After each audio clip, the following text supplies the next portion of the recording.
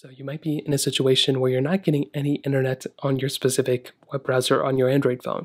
Now, whether it's Google Chrome or whatever, it's a different one. Well, the reason why this ends up happening is, I forgot you could totally do this.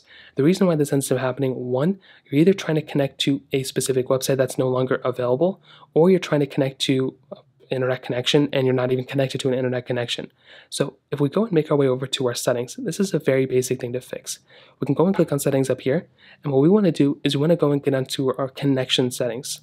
So go and click on connections right here, and this is a dead giveaway. You can see right here next to Wi-Fi, I do not have that toggle on. So what does this mean? Well, essentially, my Wi-Fi connection is not even on. So all I have to do is go and toggle this on, and you will basically be able to see that my Wi-Fi connection will basically be set up. It should be on. And if I go and make my way back over here, I can go and refresh this page and watch. My Google web browser is now fully working, and that is all you have to do.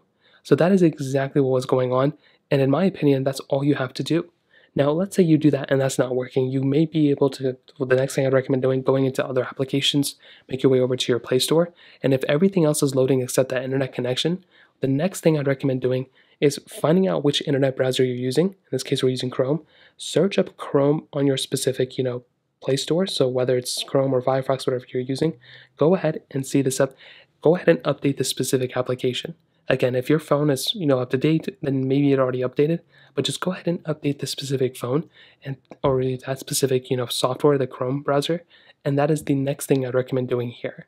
Now, let's say you do that and that's still not working. That is very rare. If your internet connection is fine and everything else is good, then it may be a problem with the website you're trying to load up. So maybe you're getting like a no internet connection or no connection problem. That is usually due to that website not fully working. So if we were to go to something like Facebook, obviously this is going to load if we go to other websites. So just try loading up other websites and you might be able to get an idea of whether that website is, wrong. Maybe you're not typing it in right, but usually the internet connection problem will usually go away. So that pretty much covers it up. If you have any other thoughts or questions, let me know in the comment section below. Hit the like button, that would mean so much, but definitely hit that subscribe button.